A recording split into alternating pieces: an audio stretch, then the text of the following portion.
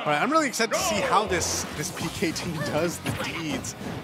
Okay, so Squirtle is actually pretty good against Palutena. He's fast and small and with really good frame data, so he's able to like get it into her zone and do lots of damage really quickly. But as a Pokemon trainer often kind of does, wow, I love that option. I honestly think that it's really just the hyper switching. Basically, I think that the switches from Pokemon Trainer are really, like, using them rapidly, or just, you know, switching more is underutilized in general from Pokemon Trainers. There's actually, like, a lot that, you know, when your opponent, okay, Explosive Flame Sense at that angle, neat. But, you know, like, if your opponent is playing against the Squirtle, they're looking for certain options. You know, there are things that they're worried about.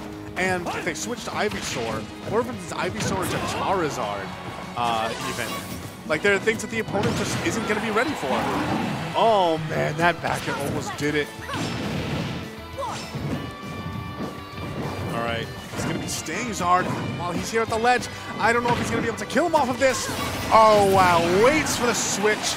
Perfectly anticipated, and that means that Utopian Ray gets the first stock.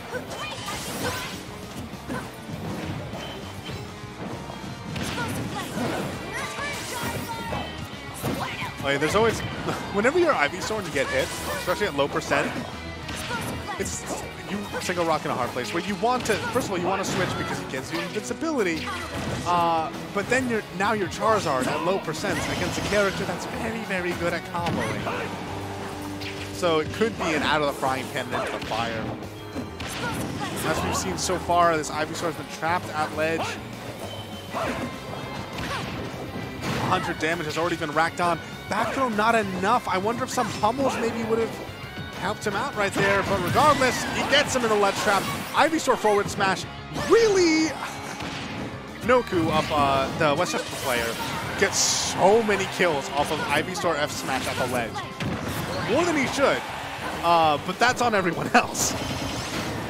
He would just get hit by it. Oh, man. Yeah, he had to switch off of Squirtle 4. Yeah, all right. That's how you beat him. I don't even know what he's trying to go for, like a fancy ledge cancel. Nice. Palutena up smash.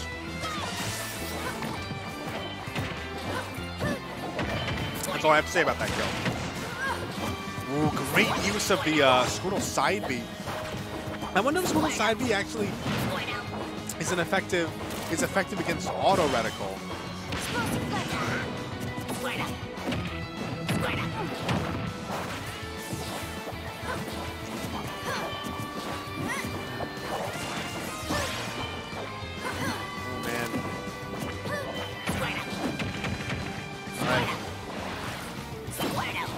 Even stocks right now.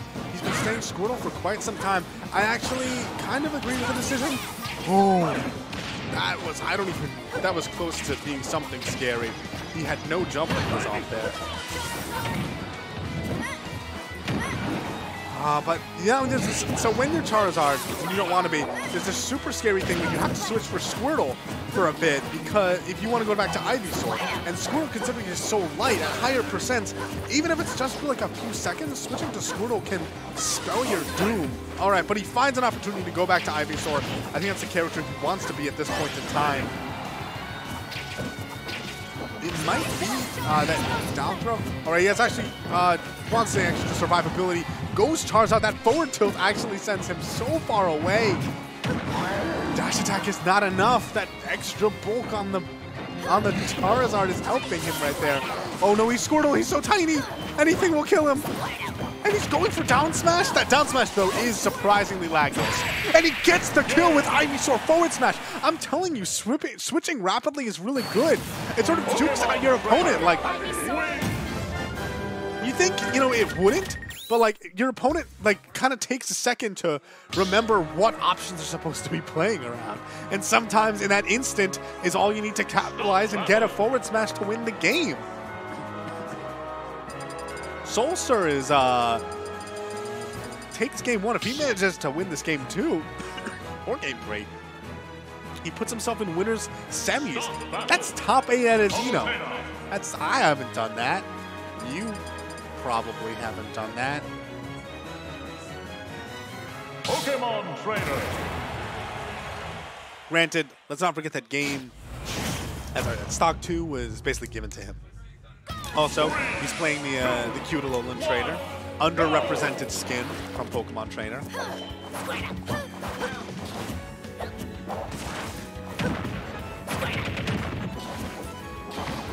What adjustments does Utopian Ray need to make this game? I think that one of them has to do with, like, and when Soulsur goes for those more rapid switches, especially when he's in neutral or disadvantage, because Pokemon Trainer switching in disadvantage, this is its ability, but considering he's already in an advantageous position, he can still usually cover things, and that switch to Squirtle was actually so bad for him. That lightness, I believe I know he's definitely like one of the lightest, 4 lightest characters in the game. I think it might even be 3 lightest. I also love the down tilt out of shield, knowing that was kind of the only option fast enough and enough range to reach him. Ooh, forward tilt is just safe.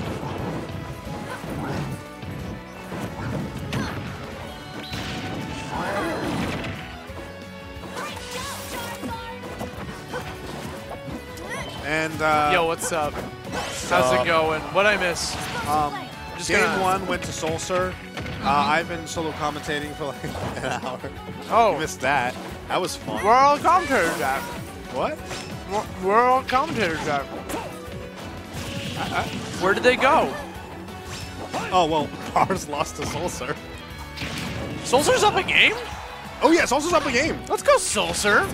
He did. So game 1 was the beginning was very dominant for Utopian Ray, and then he kind of, I don't know if he was going for something fancy, but he just upbeat off stage and died. And after that, Soulsur managed to nab a comeback on the last stock. Now he's getting his ass kicked.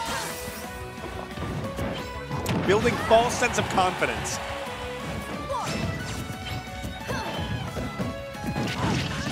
What better way to learn your opponent's habits than to get them to condition them to beating you up? Then when next game, when they stop beating, when you don't let them beat you up, that's the counterplay. Is he dead? No. Ah, Ivysaur grab actually landing right there.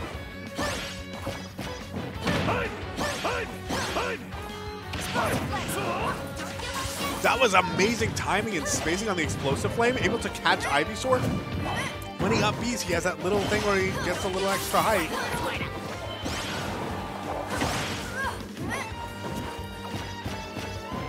Could be it. Goes for the back air, but good DI. Oh man, actually that was fantastic work off stage. Manages to get back, but this is back on stage is not the same as back in the game. Like he's at Utopian Ray's at 43%, and this could possibly be Soulsur's death right here. Oh, gets him again.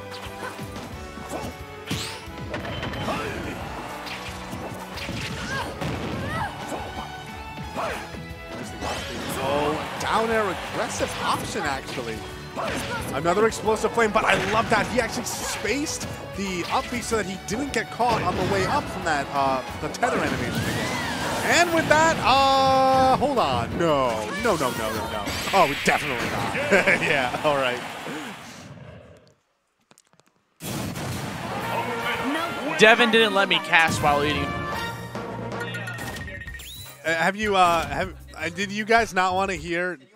Isn't it like it's like a form of ASMR, right? Listening to somebody eat, to chew. I've been drinking. Water, H2O. Yes, H2O. This isn't a bottle of vodka.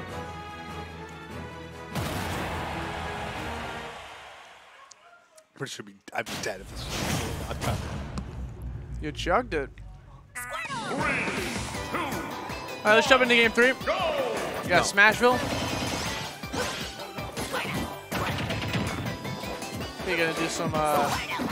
So Utopian Ray took away game number 2. Yes. Game 3 now. And we are New York City. There's no way this is best out of 5. So that means the next this game decides who gets to go into winner semis. Winner is guaranteed top 8. And Soulsur definitely wants to do that. You know, he managed to take game 1. Wow, he still managed to get to the ledge right there.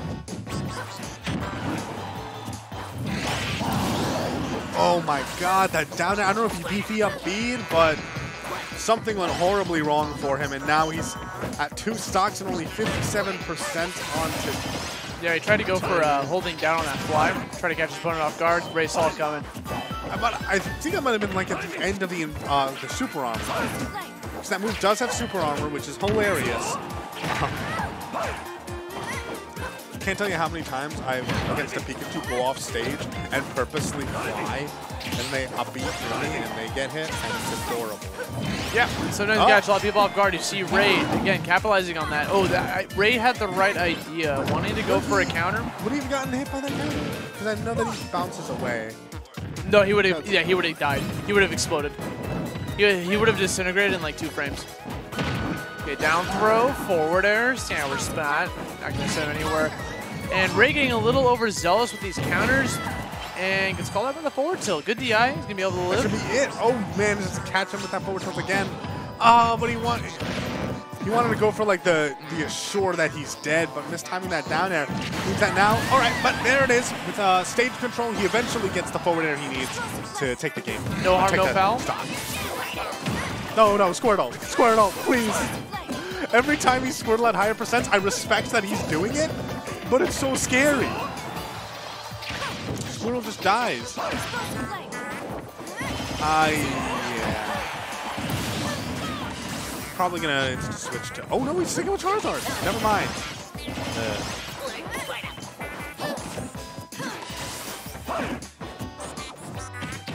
Oh, it's a spot dodges that grab attempt. This is big damage.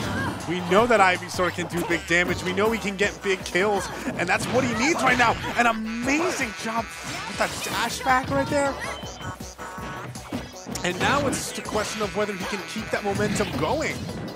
But he's now Charizard, and Charizard can take a whole lot of damage quickly, but he can also possibly end Ray's stock right here. If he wanted to go for like super hard reach flare blitz, I'm pretty sure that would just kill. The Squirtle is kind of, I'm not going to say he's been holding it back, but I mean, now I'm really going to end up feeling bad about myself in terms of the Squirtle is what gets him the second stock and ends up switching to Ivysaur. I think that's the right call at this point. It's a shame for Soulsur, man. He took away game 1, and unfortunately for him, Ray is adapting to the playstyle. So close to a really good win. We have a double parry. Yeah, you don't even need to go for a counter, man. If you just go for the simple parry, or just honestly just block counter it. is easier to do than double parry honestly, you just need to block it and, you know, punish the aftermath, and that's exactly what Ray did, and that's when he's going to be able to connect that down air, get the spike, get the kill, get the set win, and move on into Oh my god, and he just dabbed.